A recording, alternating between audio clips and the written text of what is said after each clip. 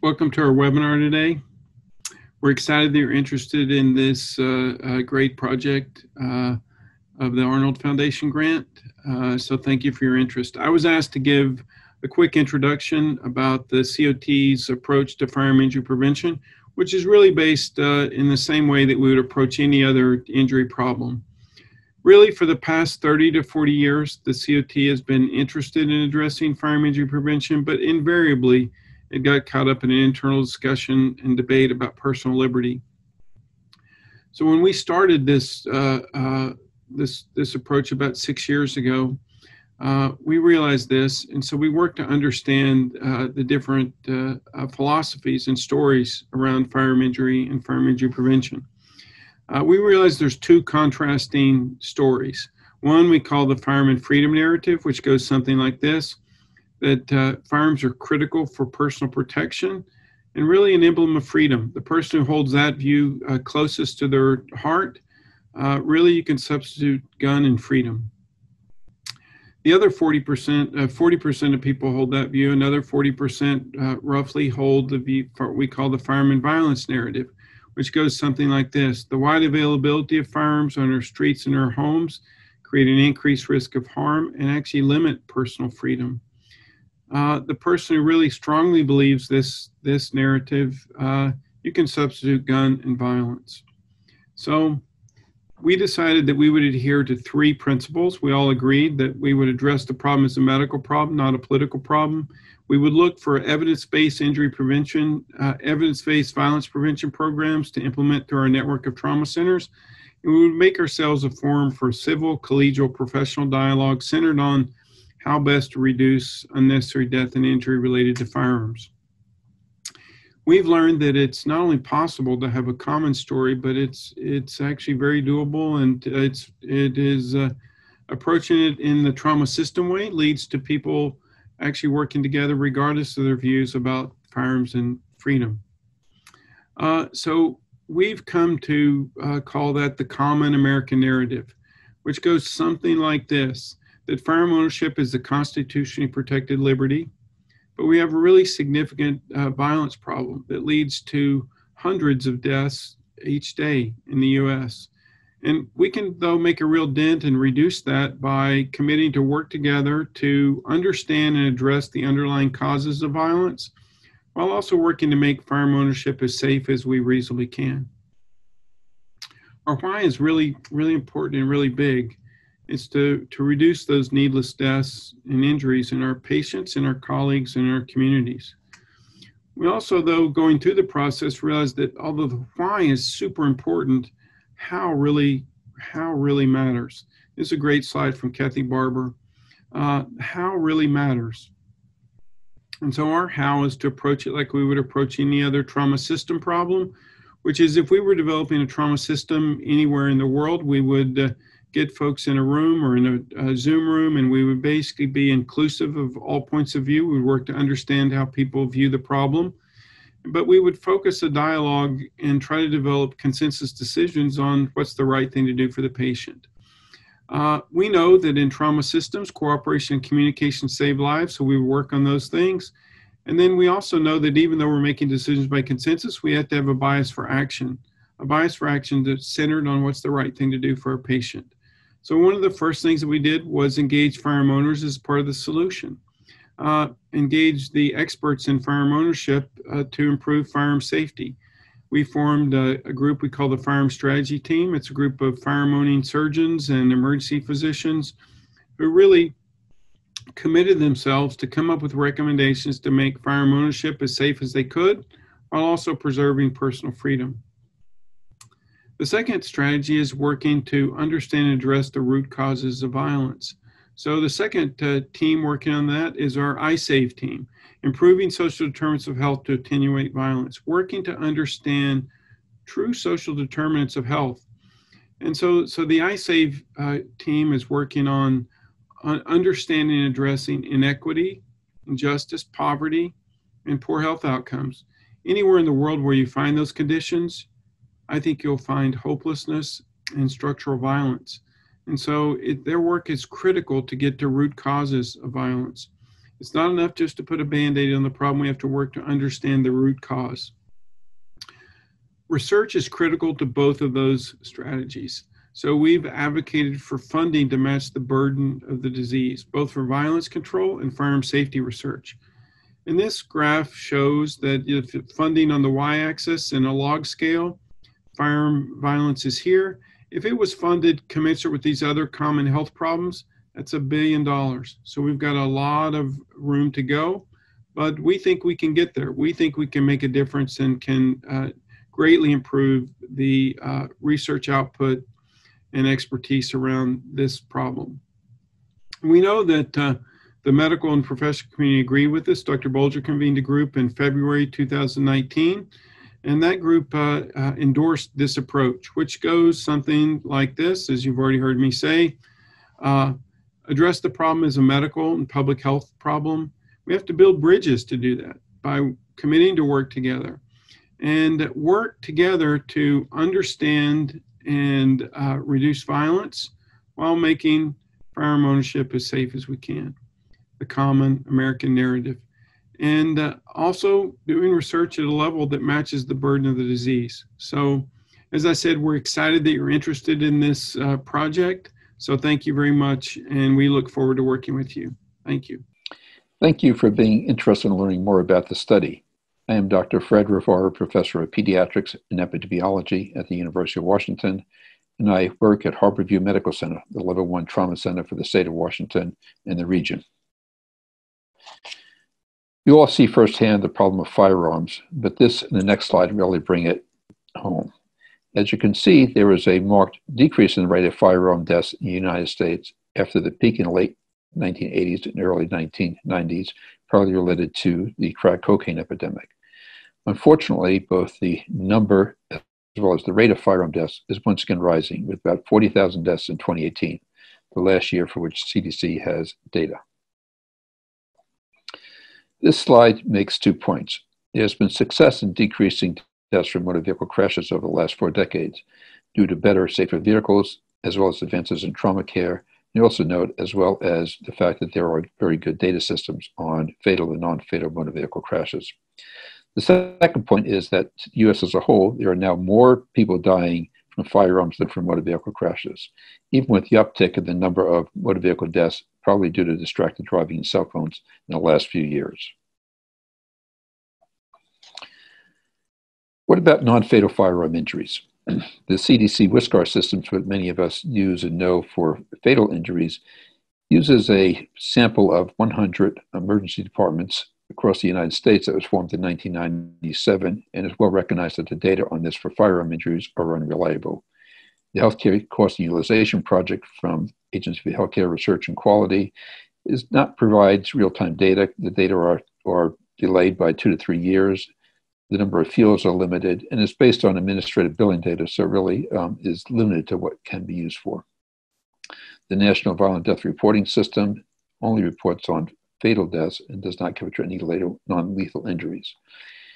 And these databases do not collect or report any clinical information, such as severity of injuries and their outcomes, nor do they provide data that allows us to contextualize injuries. Last year, there was a report of an expert panel on firearms data, and it concluded that in terms of content, the gaps in knowledge are vast. Few of the key policy questions can be adequately addressed from existing data to inform evidence-based firearms policymaking. So the rationale for this project is shown in this slide. There is no nationwide comprehensive public health data set that provides a robust description of non-lethal firearm injuries, hospitalization characteristics, circumstances leading up to and surrounding the event, risk factors related to the persons involved, and community-level factors that predispose to these risks. Hello, I'm Deborah Cools. I'm from the University of Nevada, Las Vegas, and I want to talk to you about next steps. And I'd really like to thank Dr. Rivara for giving us such a thorough and insightful view on the epidemiology of firearm injuries and deaths in the U.S. So how will this data be useful to trauma centers like yours? We hope that it will help to inform a public health approach to firearm injury prevention. It'll quantify the number of patients, the injuries, the hospital resources, the disposition or where patients go after they're injured, and also the impact that firearm injuries will have on patient and family lives. We also hope that it'll help us and you to better understand the circumstances of firearm injury by intentionality, again, to inform injury prevention. So if we look at unintentional injuries, we hope it will give us better insight into safety initiatives that can, again, prevent these injuries that come to us. If we look at intentional self-harm, this always begs, how did this person get access to firearms in order to injure him or herself? So we hope we'll have a better understanding of that. And when we look at intentional other harm injuries, it begs, how can we better intervene to prevent these injuries that are often violence related? Additionally, it'll help us identify comorbidities, including mental health and other individual risk factors for firearm injuries. And these may also be our standard medical conditions that we may not realize factor into firearm injury prevention. We also hope that it will help us identify community risk factors and, again, opportunities for intervention. Many of you are involved every day in community outreach, and by better understanding how our communities and specific communities are at risk for firearm injuries, again, it can help to inform those activities. And with regards to individuals, we hope that, again, a better understanding of the circumstances and other data that we'll learn from this study will help to prevent the next injury of the patient who is lucky enough to survive a firearm injury. I, again, would really like to thank Dr. Rivera for preparing this nice graph for us. And it's a good reminder that a public health approach has already been used to help inform motor vehicle crash deaths and injuries and how to decrease them. And it is our hope that we can apply the same informed public health approach to decrease firearm injuries and deaths in the US.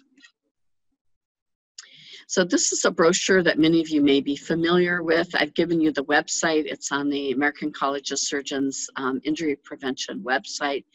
And it is really targeted to how we can really approach our patients on gun safety and for the maintenance of health and the avoidance of injury. So again, all of the types of injuries that will help to keep us, our loved ones, and others safe. We hope that all of this will be better informed by the data that we learned from this important initiative. Thank you for your attention. Well, good afternoon, and thank you for your interest in this proposal. What I hope to do over the next several slides is give you a large overview of the study, with details coming through the subsequent presentations. First, just to give you a sense of where this came from, the National Collaborative on Gun Violence Research was established somewhere around 2018. And it's funded through Arnold Ventures, the Hilton Foundation, the Guggenheim Foundation, and some other philanthropists, with a mission and a focus on really funding and disseminating nonpartisan scientific research that offers policymakers a factual basis for developing fair and effective gun policies, much of what you see in front of you here. I provided the link to this, to their website, if you want further information. There were 2 RFPs. We were unsuccessful at the first request for proposals, but submitted more recently at the beginning of this year and were successful. The investigators are both myself and Dr. Cools, who used to head our injury prevention subcommittee at the college, with co-investigators Dr. Fred Rivera and Dr. Ashley Hink. The study has two large overarching objectives. The first one is to create a national representative data set of non-lethal firearm injuries. It's predominantly non-lethal firearm injuries, and the reason for that is we know that many firearm deaths occur before patients reach hospital. So as we presented this to the funding agency and knowing the limitation on the lethal firearm injuries, our focus was non-lethal firearm injuries. However, we are still interested in collecting data on the lethal firearm injuries that present to your hospital. And through this objective, what we're going to essentially do is create a unique platform to understand both individual and community level risk factors around firearm injury. And you'll see how that plays out over the subsequent slides. We will also, with this new data set, have an ability to evaluate the association between individual level and community level risk factors, and to better understand how these injuries are occurring. When I say the association between individual and community level risk factors, what I mean by that is how specific factors at the person level interact with specific factors at the community level to result in the incidents that we're seeing.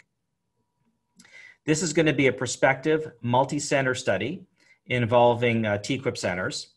And the centers that we're looking for data from are essentially all level 1s and 2s and 3s. Anybody who is interested in participating, we are interested in collecting that data.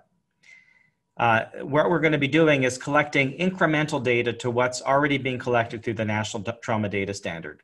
And that incremental data is essentially additional demographic information, additional risk factors, what happened around the injury, and early functional outcome information, which really speaks to what the patients looked like as they were leaving hospital. We will not be looking at post-discharge functional outcomes. So to give you more specifics, so aim 1 is to develop a nationally representative data set of predominantly non-lethal firearm injuries treated at U.S. trauma centers. And I will say this study is actually open to Canadian trauma centers as well. And again, as I mentioned earlier, we're not looking just for non-lethal firearm injuries. If a patient dies at your center, they're in scope. And again, this is going to be incremental data collection with significantly expanded demographics, understanding more specific risk factors, again, precisely the circumstances around the injury, the perpetrator, the type of gun used, and a variety of other aspects around the incident per se.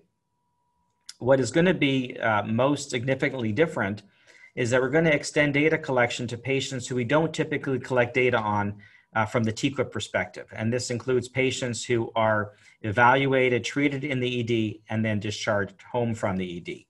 So this will be not only incremental data collection in terms of a little bit more data on patients you already collect data on, but a little bit more data on patients who you typically have not yet collected data on. What we'll do is we'll collect these data through a web-based interface, and the data will come back to the college, and we'll link that to your TQIP data.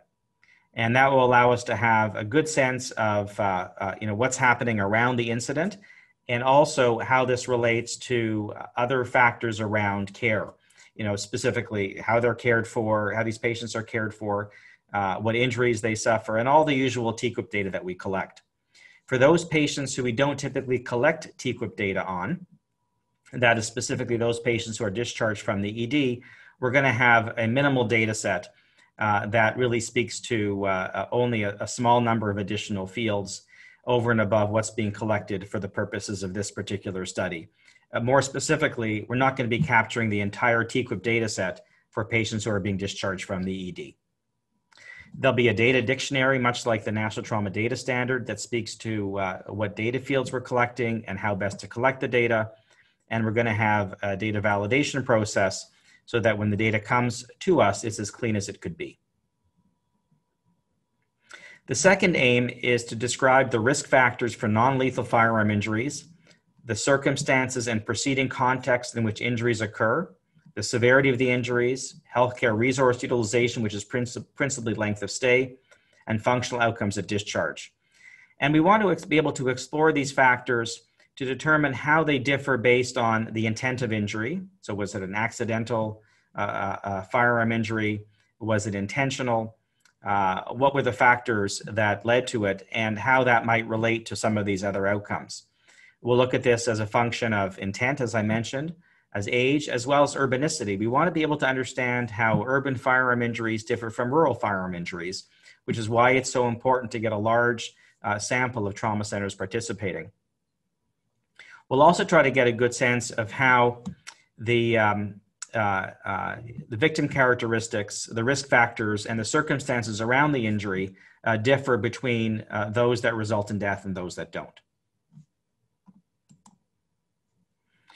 Our third aim is to explore the association between the circumstances and context of injury with individual and community level risk factors to identify potential modifiable factors for targeted interventions.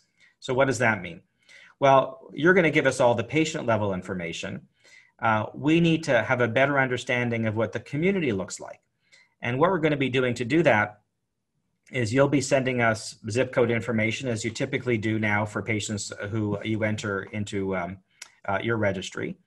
And we'll be able to link that zip code to a number of community level indices that give us a sense of socioeconomic status, employment status, whether there are gaps with respect to education, other social supports, and so on. There's a number of different indices out there that if we have the patient zip code, we can well characterize that community.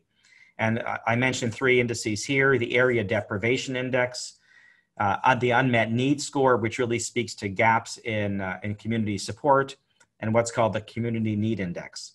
That will allow us to understand really the context of injury from the community perspective. And ultimately, we'll be able to figure out how factors at the person level or the patient level interact with community level factors to result in the injuries that we're seeing. It'll also help us understand the social determinants of health and the disparities across communities. It, I think, will also give us the ability to understand how certain communities, despite looking like they're quite challenged with respect to deprivation or unmet needs, actually have very low rates of firearm injuries. They're probably doing something different that we would like to learn more about so we can focus on what might be excellent interventions to prevent firearm injuries. Lastly, we're going to try to develop national estimates of the annual incidence of non-lethal firearm injuries across the United States. So we're going to be partnering with the University of Washington's Institute for Health Metrics and Evaluation to develop estimates and quantify the national, and they think they can probably work on global burden of disease for firearm injuries. This is a group that has unbelievable technical skills, and they've been very effective at estimating risks and where we will be going with the COVID pandemic. And they're going to use that same skill set to understand the global burden and certainly national burden of firearm injuries. And that is all for what I have to say in terms of presenting an overview of this study. Again, there'll be additional information on the subsequent slides and presentations. Thank you. Hello, I'm Christopher Haft, and I'm the Manager of Data and Report Operations at the ACS Trauma Quality Programs. In this segment, I'll be covering a bit about the data that we'll be collecting as a part of this grant, as well as the way that we'll be collecting those data. The first question you might have is which patients will require additional data collection. So for the purposes of this grant, we'll be collecting data on all firearm injury patients. So these are patients qualifying for the NTDS via our NTDS inclusion criteria, and also patients treated and discharged from the ED. These are patients that don't typically meet NTDS inclusion criteria, and so we'll cover the data collection mechanism for them a little bit later on. And this is any firearm injury, whether the primary mechanism or otherwise. And this is going to be for admissions starting in early 2021 and continuing for up to 12 months, with the specific initial date of collection TBD, but released soon. So what additional data will be collected? So for the purposes of this grant, we are leveraging the NTDS as much as possible. So all those data elements you currently submit to us as a part of your participation in TQIP and that we use for your benchmark reports, we're leveraging those data as much as possible, and they will be important to the research goals of the grant. However, there are some additional data elements we need to collect because there's information we need that's either totally new, not captured in any way, shape, or form in NTDS data elements, or there's information we need in a new format, so potentially more detailed than we have in the NTDS because the content is so important for this grant. These new data elements will be structured like NTDS elements, including the validation rules that you see on regular NTDS elements, and will provide additional information and a data source hierarchy guide as we would in regular NTDS data elements. So the structure will be very familiar with what you're used to from your participation with TQIP. Ultimately, this will amount in 21 to 30 additional data elements, with the range reflecting different patient scenarios. So depending on how you respond to some values, you may have follow-up questions, and that's what creates that range. And these are going to be the NCGVR specific data elements for firearm injury patients. We will provide the NCGVR data dictionary prior to your enrollment in the grant, so you'll have a chance to review those data elements and their definitions before you decide whether or not this is something that your facility can participate in. So while you will have an opportunity to review that dictionary soon, I'm going to cover a bit about the sort of overall structure and design so you have a bit of a baseline before you see that document. So we'll be collecting data across 4 domains. And again, these are data elements in addition to what you already submit for the NTDS. So the domains are demographics, risk factors, circumstances of injury, and early functional status and/or healthcare needs at discharge. So let's look into those let's look into each domain specifically. So for demographics, we'll collect information on employment status, patient caregivers for those aged 18 and younger, and military status. Let's dig a little deeper on employment status. As you can see, the element is structured similar to an NTDS data definition. There's a text description, there's element values, additional information that help you code patients into this data element, and then a data source hierarchy guide. So the same information will be provided for all the data elements we'll discuss from here on. The next domain is risk factors. So the elements in that domain are ETOH, use preceding injury, mental illness and type, cognitive disorders, arrests and/or incarceration, prior violent assaults or injuries and type, prior suicide attempt, threat, or self-harm and type, adverse experiences and/or exposures and type, as well as firearm ownership and access and type. And again, let's look at one of these a little more in detail, adverse experiences and/or exposures. So for this data element, you'll get the text definition, the element values, and especially for elements like this where we're expecting you to code a narrative situation into these large element values, we'll provide definitions so that you have enough detail to know what element value is appropriate for each patient. The next domain is circumstances of injury. For that, we'll be collecting intent, setting, relationship to shooter, type of firearm used. For self-inflicted and unintentional intents, we'll collect owner of firearm used and firearm storage. We'll also collect context of injury, and that'll be categorized by intent. So an intent of assault will have a different follow-up data element than an intent of self-harm. And we'll also have context of injury description. So that's a narrative data element describing the full circumstances of the context of injury. The last domain is early functional status and/or healthcare needs at discharge. For those data elements, it'll be functional status, rehabilitation, post-discharge needs, home health needs, and psychosocial ancillary services. So while you'll have a chance to review the data dictionary and learn more about each of those data elements in detail, I want to cover a few notable features that are things that we want to highlight as we believe they'll be the most important for you to consider when thinking about your capacity to participate in this grant project. So you'll notice that one element we collect is a narrative element. That'll be the first of its kind for something that we're facilitating the collection for. And what we want to note is that you'll have to be careful about not submitting identifying information. So if you participate in this grant and you're submitting this narrative, we need to make sure you're not submitting patient name or social security number or any amount of information that is not covered by our agreements. So it's just a new thing that we'll all have to be careful for with this grant. In other circumstances, there will be narratives that are abstracted into response values. So you may have a long text description that you have access to in the medical records, and we'll be asking you to categorize those in a number of data elements. The data will also require obtaining more information from a patient or obtaining information from other data sources not commonly accessed. So we know that a lot of the data elements that are specific to this grant might not be something that you currently have in your registry, and that may require you finding access to the data that's required in different ways than you currently do with your registry. So that's something you'll have to pay attention to and think about when you evaluate this dictionary, is how you'd be able to obtain the information that we're looking for in the grant. Some of you may have noticed that there are some dedicated elements that are otherwise captured by ICD-10 external cause codes, namely intent and setting, but we've decided to collect those as dedicated elements due to the importance and specificity. So we really want to make sure we get very accurate and specific information about those features, as they're very important for the grant. And you'll also notice there are similarities with NTDS elements. So I give one example on the screen, but there are some other data elements where the divergence between something we collect in NTDS and what we collect in NCGVR is slight, but we'll need you to pay attention so that you're really coding things accurately in those sort of two different mechanisms.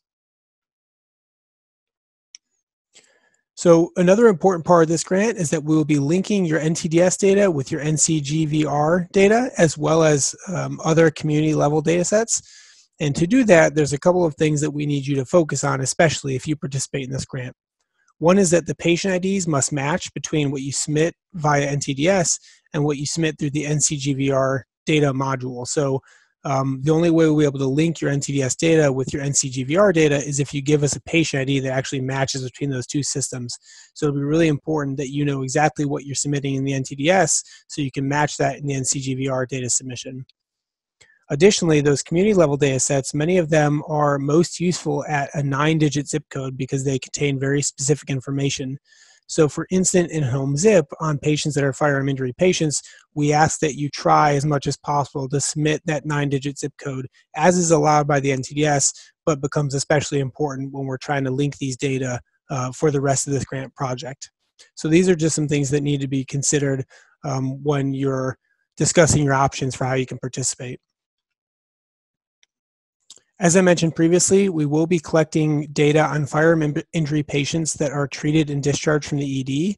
So these are patients that wouldn't conventionally meet NTDS inclusion criteria, and as such, we won't be receiving NTDS elements on those patients. So in addition to the NCGVR data elements, we'll ask that you also report a subset of NTDS elements that are detailed on the screen, and we'll make the collection of those data available through the mechanism we'll discuss shortly here. But it's just one thing to note that for those non-NTDS patients that are firearm injury patients, we will still need to collect them through this mechanism and collect some NTDS elements on them.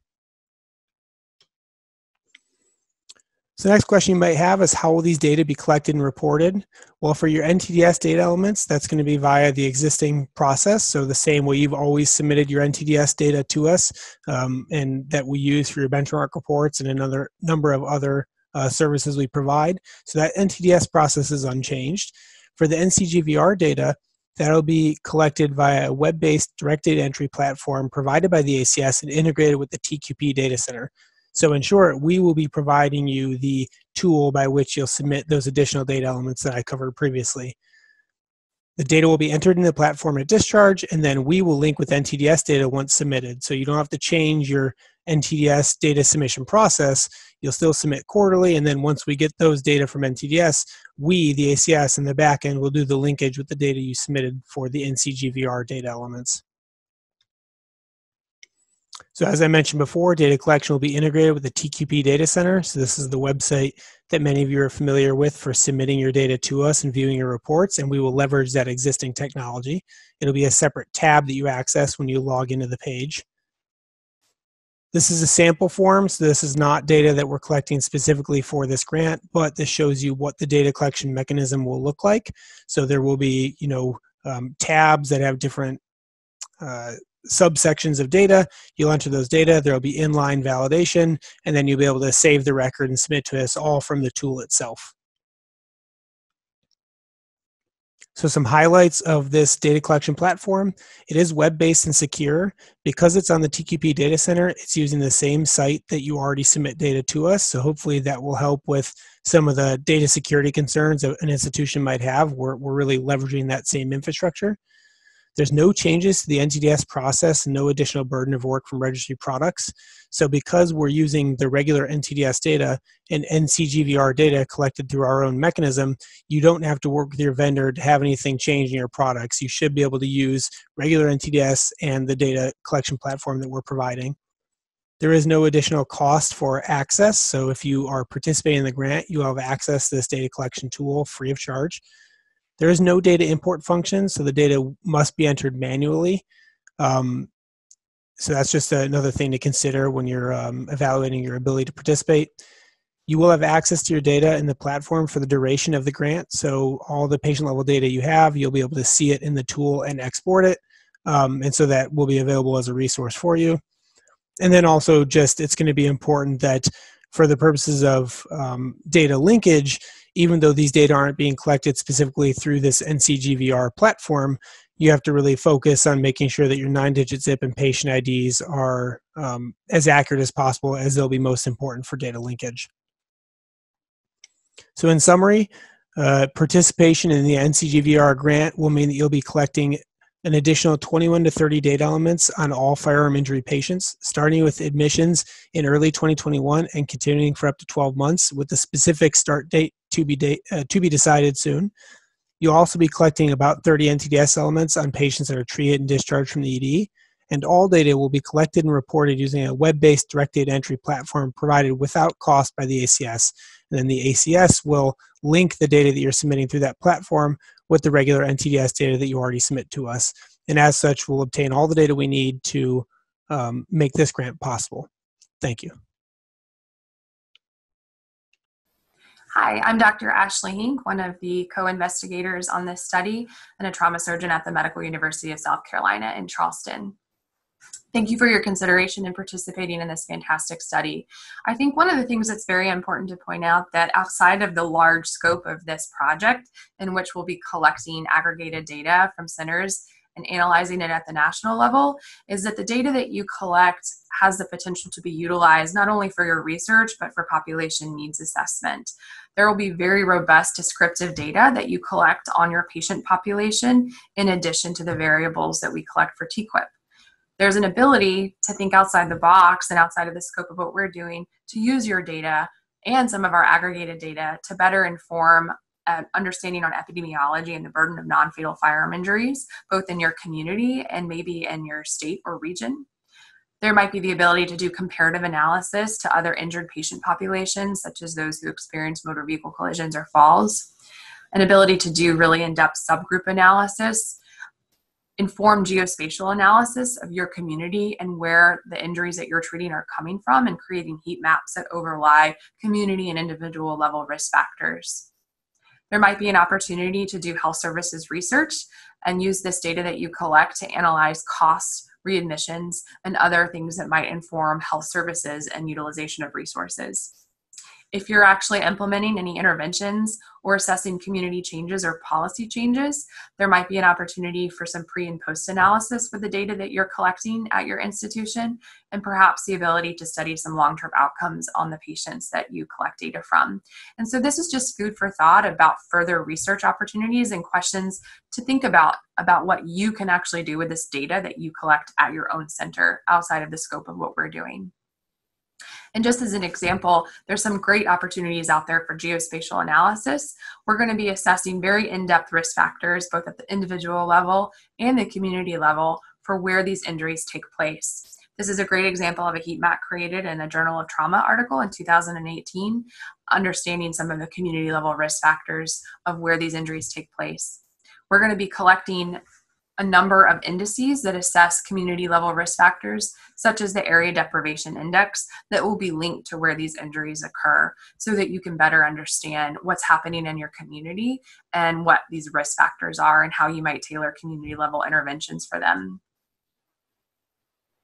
There's also a benefit of really truly understanding your patient population that experiences firearm injuries that can inform opportunities for prevention and intervention efforts, in addition to how you can support your own patients that experience firearm injuries. We're going to be assessing the common risk factors at the individual and the community level, what some of the circumstances are, where these injuries are occurring in the communities. And what you might do is then ask yourself, okay, well, what's needed to maybe prevent some of these? Are most of your injuries secondary to community violence? Do you have a high rate of intimate partner violence? What are some of the risk factors that that individual or those individuals are experiencing that could be intervened on as you're developing and thinking about opportunities for prevention? An important strategy that is adopted and really reinforced as an opportunity to prevent and improve outcomes for violence are hospital and community violence intervention programs. A core opportunity and factor for these is that you have to understand your population in order to understand what kinds of services you need. And this might actually be an opportunity for you to do that, in addition to informing some of the community needs for social determinants of health. One of the things that you might be asking is, okay, well, how much is this data actually available in our electronic medical records for our patients that experience gunshot wounds? I did a pilot study utilizing data at Harborview Medical Center that really asked myself these things to understand, what do we really know about our patients that can help inform these things? And what I found is that a lot of these data elements were actually available 75% of the time for individuals who experience gunshot wounds on assessment of 60 cases. And here's an example of what I learned about my patient population that might inform what we would do there. And you would have the ability to understand your patient population and how it can inform prevention and intervention efforts. So for our assault-related injuries, I found that about a third were related to community violence, which might be very different than other urban areas. A fair number were secondary to interpersonal conflict and intimate partner violence. And what we found is that a lot were occurring in public settings. We were not frequently assessing if these individuals who are victimized have firearms, which is obviously an opportunity for improvement and potential education for these individuals. We found that over a third had a mental illness, almost half had a history of substance abuse, and about half had a history of assault. By understanding my patients there, this can significantly inform what their needs are, what might enhance their recovery, and then also how we might prevent some of these poor outcomes and the experience of violence, especially knowing how many of them have a history of violent injury and interact with the healthcare system. And so I think this is a great example of how you might use this data at your own center. And I think it's important to know that this data tells a really in-depth story. Just as an example, I was able to find out about a patient who was 59 years old who experienced an intimate partner violence related assault, that she had significant risk factors, history of IPV, prior suicidal threats, and had a firearm in the home. I was able to understand the details of the incident, that she was shot during an argument by a handgun that was owned by her husband. And I was able to understand what we actually did for her and what some of her outcomes were. We won't be assessing some of those things in this project, but this is just an example of what you have the potential to learn about your patients by collecting these additional data elements. An additional benefit of participation is that you might have the ability to link some of your own center's data to other data sets. One of the major deficits, which we've already talked about in current firearm injury data, is that a lot of the data doesn't talk. Criminal justice, public health, and clinical data is not linked at a national level. We won't be doing that at the national level either. However, you will have the ability to potentially aggregate your center data with perhaps your local police data or coroner's data to provide a better or complete understanding of the burden of firearm injuries and deaths in your community. Perhaps you can assess criminal justice outcomes of the patients that you treat, and maybe better learn some of the data regarding the actual firearm that was used. Where did it come from? What was the legality of it? Who owned it? Some of that data is available in local police data, and you might think about how you can design some research opportunities to use your data and aggregate it with other local data to improve some of these gaps. And last, I want to really highlight the fact that by participating, this is a significant contribution to improving the understanding and the burden of risk of non-fatal firearm injuries in the U.S. This is going to help improve and significantly fill gaps in our understanding of the details of our patients their risk factors, and the circumstances of specifically non-fatal firearm injuries. And we'll use this data to generate some national estimates of non-fatal firearm injury, both of which is a huge deficit. And why us? We've really, I think, stepped up to the plate in recognizing that us as trauma surgeons and trauma centers have an opportunity and an obligation to fulfill in better understanding some of the data surrounding this. We're their caregivers. We have access to very detailed information, as I've shown you with some of my pilot data. We treat about 70% of GSWs in the US. So we not only learn a lot about our patients, but we treat the majority of them. We have the ability to capture understudied communities and patients. We really want to include trauma centers at multiple levels and across the country to better understand what's happening in both rural and urban areas and to really get a good picture nationally. And we really want to advance the science of better understanding gunshot wounds in our patients and really informing prevention opportunities and ways that we can improve recovery. So thank you for your consideration. And again, I think there's a lot of really fantastic opportunities both nationally and for your own center to use this data. Thank you. Good afternoon. My name is Tamara Ksitsky. I am staff at the American College of Surgeons that will be helping support the administrative side of this research study. I will be reviewing a few important next steps to confirm your center's participation in the study. First, at your center, please be sure to obtain the necessary approval from your leadership to participate. Identify someone to serve as the lead endpoint person for the study at your center. They would be the designated person for any of your administrative needs and the main contact for us throughout the duration of your study participation. Share information on the study with all staff involved. Please make sure they have reviewed this particular webinar and all upcoming additional resources that we share with you. Please also check your center's IRB requirements for participating in this type of research. With the TQIP COT team, please confirm your study participation by completing the survey form I have linked on the next slide. Please also be sure to participate in all additional data collection trainings offered by TQIP for the study. Once you obtain all of the necessary approvals at your center, please confirm your commitment to participate in this study by completing the linked survey form shown here.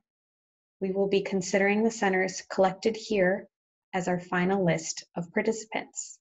Please do not email with an expectation that you will be added to the list.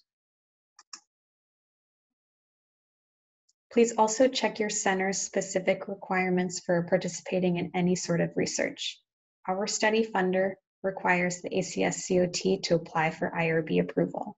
We're using a central IRB system, which will supplement the existing BAA DUAs that we have in place with each of your centers. Some important things to keep in mind. Please confirm your participation by Monday, November 16th. Please confirm your participation by completing the SurveyMonkey form shown here. If you have any additional questions that were not answered by listening to this webinar, please email at traumaquality@facs.org. Thank you.